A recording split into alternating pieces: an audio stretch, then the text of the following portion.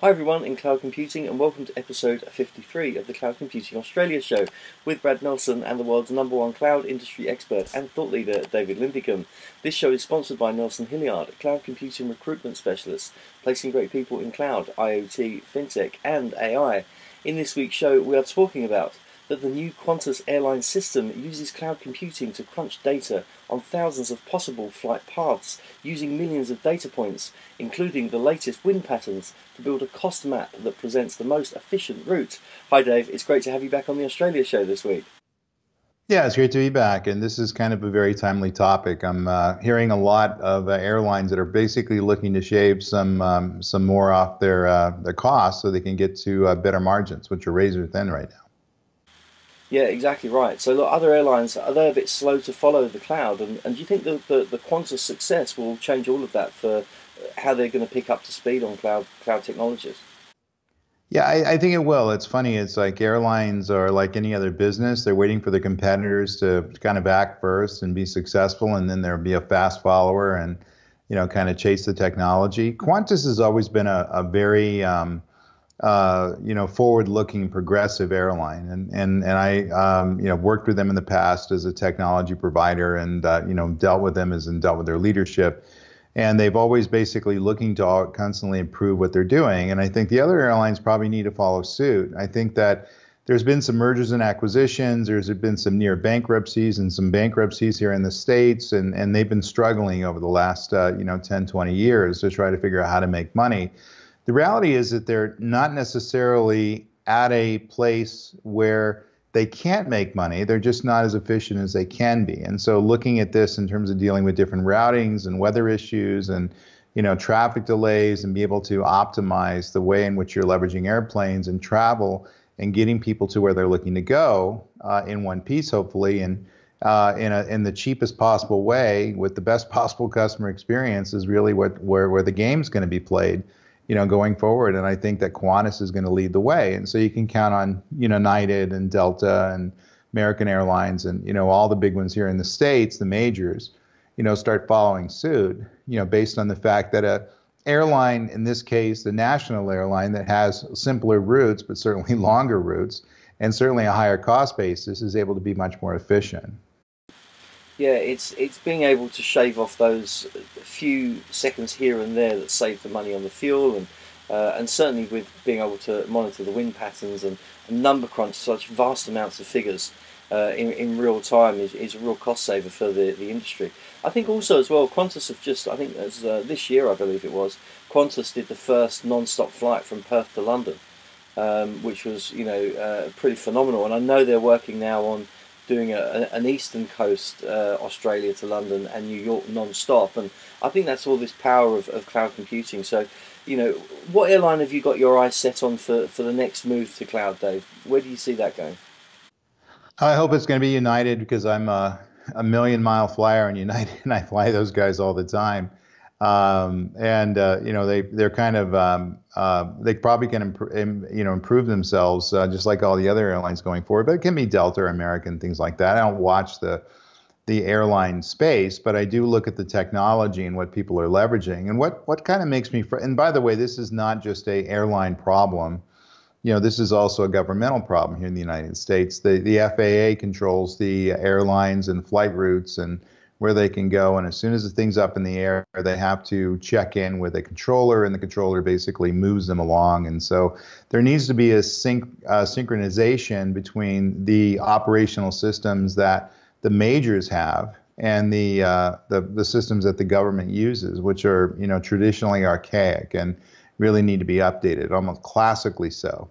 They were kind of ripped for it about 10 years ago, and I think they've gotten a lot of their act together. But going forward, we need to have the ability for airlines to fly from point A to point B in the most efficient way possible.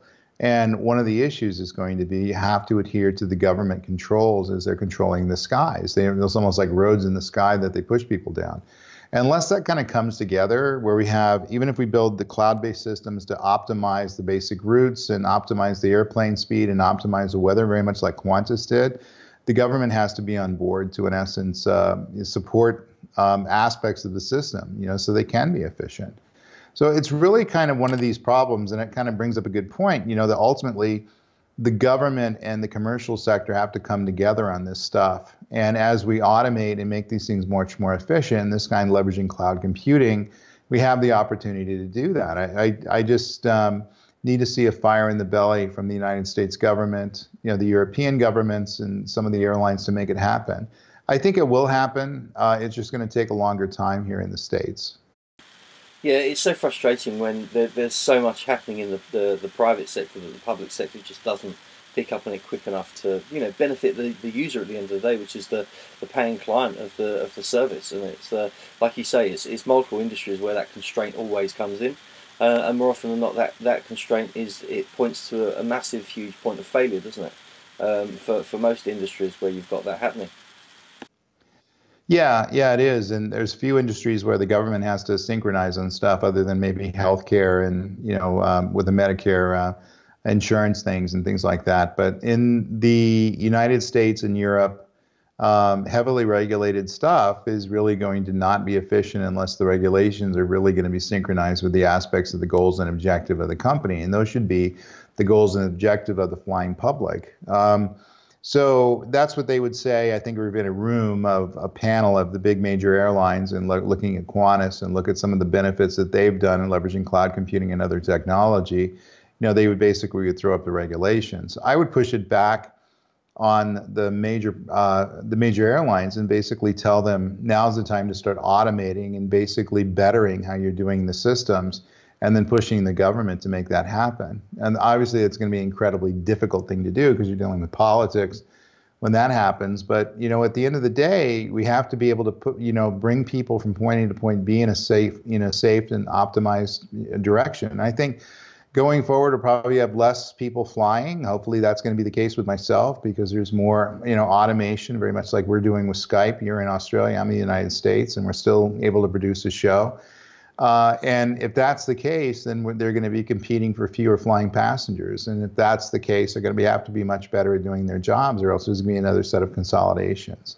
And so leveraging whatever technology to make them successful, such as cloud computing, is going to be absolutely the way to go. They're looking to, in essence, disrupt an industry that probably is ripe for disruption. And I think that the airline industry is going to change a lot in the 10 years. And I think Qantas is going to lead the way. I think they're probably the most progressive, innovative airlines of somebody of their size in the space to really kind of show people the other way. So my advice is if you're a major airline in the United States, get on an airplane, fly to Australia, talk to the folks at Qantas and see if they'll share some of their guidance with you. Certainly they did so in this article. Yeah, it was very interesting actually. I read that the legacy systems they were using before to compute algorithms would, in this particular example, would take about 4 months to complete a particular algorithm for flight paths, etc. And I think they're using AWS to crunch their data. They got it down to, I think it was about 4 hours, which is ridiculous because it was enabling the algorithms to calculate, I think, up to 15,000 different routes, which is just incredible. So you've gone from months for on a legacy system doing that to 4 hours to number crunch 15,000 routes. I mean, it's pretty phenomenal. You put those figures to government, it makes so much joined up sense that for the user benefit and for the businesses and the airlines, etc., for everyone to benefit from making a huge change and making it happen, right? Yeah, and I think they could probably shave some more time off the processing of those algorithms and trip analytics as they become better at leveraging the technology. I think one of the things I'm finding out is that when we're dealing with analytics and dealing with algorithm development, things like that, and algorithm processing, we gain about 1,000% efficiency in the first few months. And I suspect that Qantas is going to go through the similar kind of learning curve. Yeah, I mean, the reality is that we got access to technology that it's almost free, to start doing some amazing things that we may have been, not able to afford or, be able to have the talent to make happen. And I think Qantas is taking advantage of that. And I think the bigger companies out there that has learned disrupting their businesses or disrupting their marketplaces before they get disrupted is a step in the right direction. And Qantas is kind of one of those companies that went ahead and did it. There may have been no reason for them to do it, other than them becoming, more self-sufficient. There was no fire in the belly reason. There wasn't, revenue going away, and weren't hemorrhaging cash and things like that. There was no panic reason to do it. They just decided they continually improve their airlines, and I think everybody else should really kind of leverage the technology to make it happen, become more innovative and creative in how you're leveraging technology, and you're going to gain benefits from it. Even if you fail 10 times, you're going to succeed 20 times, and that's going to be the ability to succeed your way into a larger share of the market. I just see this as a big differentiator going forward for not only folks in the airline business, but every industry out there.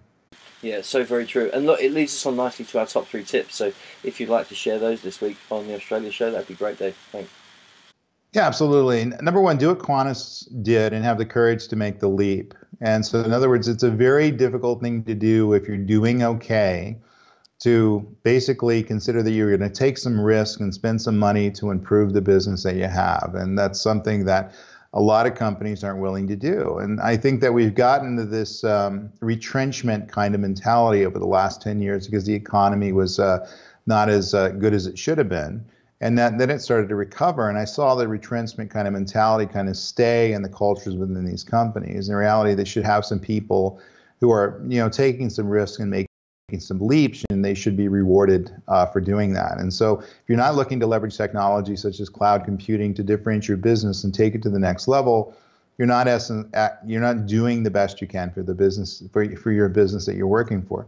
Security has become something that you may build as you go. And one of the things that I noticed when looking at what Qantas is doing and some of the other folks in this business, that security becomes something that has to be a dynamic and changing over time. And so how you deal with the, algorithms and making sure that you're not going to be hacked. Obviously, the direct real-time position of a plane is not necessarily something you want to broadcast out there. And all these sorts of things need to come up. But the thing is, they won't come up until we iterate through these problems. And so as we see these problems pop up, it's okay to solve them as we go. And so security may be something we build as you go. And I think that's perfectly fine. And then finally, don't be afraid, if you're the only one in the lead. And the major airlines that are out there, some of them are doing some very innovative things. And I learn about this stuff all the time. But I don't think they're quite as innovative as Qantas is right now. And the thing is, I think that it's almost a little disconcerting for companies that are never in the lead, that suddenly find themselves in the lead around utilization of technology, to be able to analyze their markets, be able to do something that nobody else did before. And I think the reality is, you don't be afraid of that. That's something you have to embrace. But I do see people panicking because suddenly they realize that they did well and they made something good, and they make the best braking systems. They make the best food processing systems. They make the best agricultural systems. And I think that's absolutely what we need to do. We need to have people out there leading the way and doing the best they can. So true. Great top 3 tips there, Dave. Thanks for those. And thanks for being part of the Australia show this week. It's always a pleasure. Fantastic. And I like your first tip. Make sure you take the first Qantas leap. Yes, that's right. Sorry. Old TV show, but we love it. We love it. Thanks again, Dave. Really appreciate your time. And thanks for watching, everyone. Really hope you enjoyed watching this week's Australia show. Look, you can get Dave on Twitter, which is at David Linthicum. I'm also on Twitter at Nelson_Hilliard. Instagram, Facebook, YouTube, LinkedIn, everything like that. So come and connect with us. All the links are in the description box below, along with all the latest blogs that we've got as well. So we've got some awesome blogs. You can get us on iTunes and Stitcher for podcasts, so check those out as well. And look, remember to like, subscribe, comment, and share these videos and channels with your friends and with your colleagues. We want to spread the world, bring the cloud crew together, as it were, and bring everyone together with the shows that we're doing, which is awesome. And we're really thankful for all the support on Twitter and social media that we're getting already. So thanks a lot for that as well. And until next week, take care, be good.